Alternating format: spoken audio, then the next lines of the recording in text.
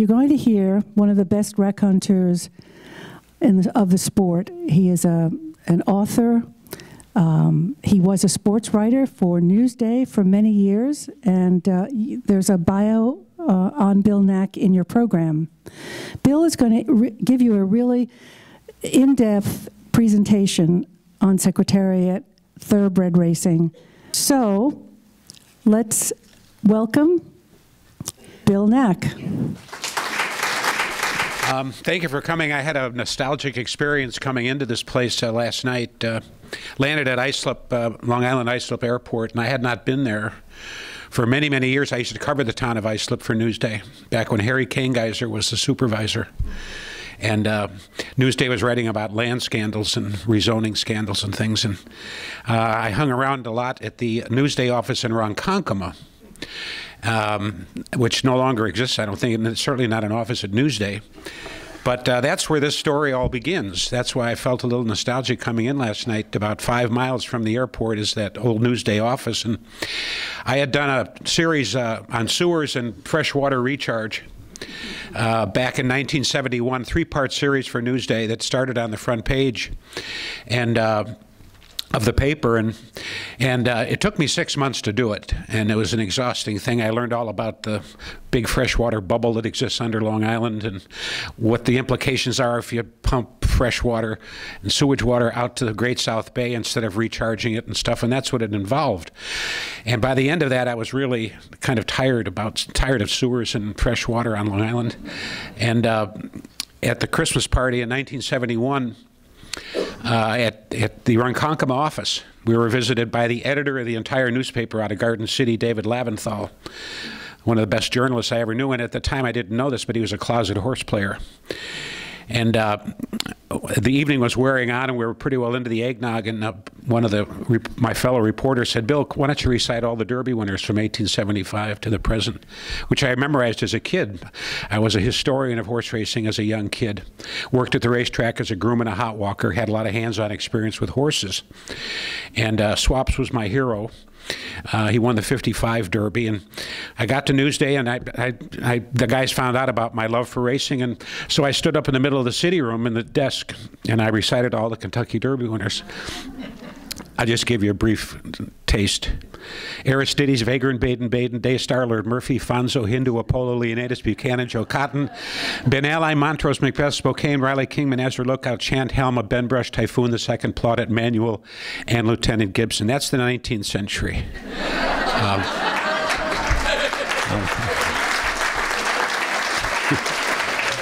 I'll not belabor you with the 20th, but when that recitation was over, David Laventhal sidled up next to me and he said, "Why do you know that?" And I said, "Well, gee, David," I said, "I know a lot more about things than just sewers and freshwater recharge on Long Island. It's un-American not to know all the Derby winners." And he said, "Seriously?" And I told him my background, and he said, "You're not happy doing what you're doing here, are you?" And I said, "No." I said, "There are days in the Suffolk County Legislature in Riverhead where I'd rather be having a root canal." And he said, without blinking, he said, "Would you like to be our horse racing writer?" And I said, "What?" I couldn't believe my ears. I asked him to say it again. He said, "We need a horse racing writer, and Newsday is going to a 7-day-a-week paper in April, and you'd be perfect for it." And I said, "Gee, David," I said, "give me a chance to think about this." He said, "Well, get back to me as soon as you can." Well, 5 minutes later, I walked up to him and I said, "David, that offer you made, as a still stand?" He said, "Yeah." I said, "Well, I'm your man." So in March of '72, 3 months later, after cleaning up my desk at my city side, I walked into Belmont Park with a spiral notepad. And I was in heaven. And 2 months later, I was doubly so because an unknown unraced 2-year-old had come up from Florida on a van. 2 months after I got to Belmont Park, he got to Belmont Park, and his name was Secretariat. So our lives joined. We were joined at the hip from almost the beginning, and it was the most extraordinary experience in my life as a sports writer, for certain. Nothing could possibly top it, because there were so many things that happened that were so lucky. At that very time, in the same barn at Belmont Park where there's 1,500 horses and 70 barns, in the same barn as this young unraced 2-year-old was a horse named Riva Ridge. He had won the Kentucky Derby, and now he's coming up to the Belmont. He lost the Preakness, he's coming up to the Belmont, and I was all over him. And while I was at the barn one morning, Jimmy Gaffney, the exercise rider, came up to me and he said, "I want to show you something." So I said, "What's that?" He said, "Come with me." So we walked up the shed, we walked past Riva Ridge, and he waved into the stall number 7, and he said, "What do you think?" And I looked in, he looked like a Greek discus thrower. Gorgeous chestnut, he had muscles on his eyebrows. And I looked at him and I said, "My God, he looks like a show horse." I said, "Can he run?" And he said, I'll never forget this. He said, "Someday this horse will make everybody forget Riva Ridge." Well, you know, come on. He had just won the Kentucky Derby. He was going to win the Belmont by 5. And now somebody's telling me there's a better one in the barn who's never even raced. And I said, "Well, what's his pedigree?" He said, "By Bold Ruler Something Royal." And I went, "My goodness gracious, that's fabulous pedigree." And so I ended up 2 weeks later, I was at Belmont, and I look in the. I said, "What's his name?" He said, "Secretariat." And 2 weeks later, I was in the press. I was in the press box at I guess it was Aqueduct, and I looked in the program, and there he was. Well, he lost that day but he came out of the gate. He was on the inside, and he came out of the gate. There was a horse named Quebec, 2 horses outside of him, and Quebec came out of the gate and did a left turn right into him. He almost went down to his knees. He was a big, oafish kind of a kid at that time. And he sort of came back to his feet, was weaving in and out of horses. He couldn't get by. He was a Cadillac in the middle of a bunch of Volkswagens. And he finally gets clear, and he's sailing at the end, and he loses barely, but he's gaining like crazy. Well, the next time he runs, he wins by 5.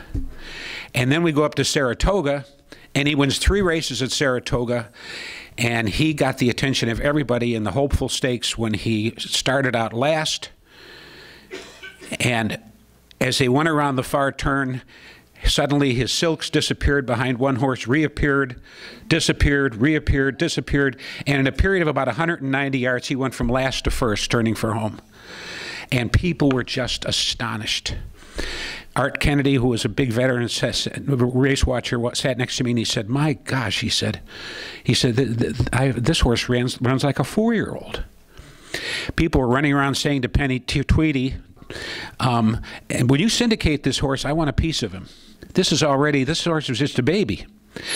Next thing I know, he's blowing by everybody. He had such a dominant 2-year-old year that he became the horse of the year, which is rare. It had never happened before. Unanimous horse of the year as a 2-year-old. Never happens. Never happened in the sport. And in January, Chris Chenery, who bred him, Penny's father, passed away, and they had to pay estate taxes, which were very high in those days. And so they had to sell their biggest asset. So they sold Secretariat for $6.08 million. He became the most expensive horse in history. In fact, as I wrote in Newsday in a story that started on the back page, that he was gold was selling at, I looked it up in the office. I said gold was selling at $90 an ounce, believe it or not. He was 1,154 pounds. I knew that because they had just weighed him. So I did the math and found out that he was literally worth 3 times his weight in gold. And when you write that, people go, "Wow, this is..." And so now he comes up to he starts his Triple Crown run, and he wins the Bayshore, then he wins the Gotham. He loses the Wood Memorial because he had an abscess on his upper lip that nobody knew about, except for Lucian, the trainer, the groom, Eddie Sweat, the hot walker, and the veterinarian came around the barn the morning of the Wood Memorial to check for his lip tattoo. There's a tattoo in the upper lip that they check for every horse entered that day. It's to make sure that ringers don't get in, horses running for somebody else. So this tattoo cannot be removed. And so he was, he looked at it, and when he lifted up the lip, he found this huge boil, about as big as a $50. And he said to Lucian, "Did you know this was here?" And Lucian said, "No, I didn't know." And he said, "Well, the horse is sound and he's fine, but I think you ought to know about this." because this horse is not right. I mean, and so instead of Lucian telling Turcotte, which is one of the big mysteries of my life, Lucian denied that he ever had an abscess. Anyway, that's another story, but everybody kind of knew in the barn, at least 4 or 5 people knew, and he didn't tell Turcotte. And so when you ask a horse to run, you don't throw the reins away. That's what you think. It's counterintuitive. When you ask a racehorse to run, you pull on the reins, you take it up, and he grabs the bit, and then he runs. Well, when he's got an abscess on his upper lip and you pull back on the bit, it goes like this. It pulls the upper lip against the tooth, and he was throwing his head all the way around. Turcotte couldn't understand it. Well, he finishes third. He ran like a goat. And everybody was just discombobulated. Here, the $6 million man had run like a $2 horse, and nobody could figure it out. I thought, well, I've spent all this time around this horse, notebooks every morning I had gotten up. It was all a waste of time, but that's okay. It was a great learning experience. So we all go down to the Derby. Well, I found out later about the abscess, and that broke before the Derby. And the seed broke, and it was stopped being painful. Secretary came up to the Derby brilliantly. And he won, broke the track record, which, by the way, still stands today, 159-2. It was a fabulous performance. Then he goes on to the Preakness, and I'm sitting at the barn about 2 days before the race. I was there with the horse every day, and I was sitting under his stall webbing, talking to Eddie Sweat. It was just me, the horse, and Eddie. It was like 4 in the afternoon on Thursday. And all of a sudden, the horse sticks his nose out of the stall like a camel, with his upper lip going like that. And I said to Eddie, I said, there's something wrong with this horse. What's wrong with him? And he looks up. Eddie comes over and he plucks this little thing off of his whiskers. And he throws it up in the air and blows on it. And it comes down and settles in my hand. It was a pigeon feather that had caught on his whisker. It was driving him crazy. And so Eddie said, just a pigeon's feather. So I stuck it in my wallet, along with my picture of Swaps. And unfortunately, that wallet was lifted at a prize fight in Madison Square Garden in 1985. And so I lost my pigeon feather and my picture of Swaps. And the crook did not have the decency to take what he wanted and put the rest of the wallet in the Postal Service box. So it's probably down 10 miles off the barrier reef out there. And so anyway, it was the Preakness, he blasted to the lead around the first turn. He sailed. It was the most astonishing move ever made in the Preakness. He finishes the real time. Eventually, it was determined he ran in 153 flat, which was the fastest Preakness ever run. So he's run the fastest Derby ever run, fastest Preakness ever run, which, by the way, is still the record at Pimlico.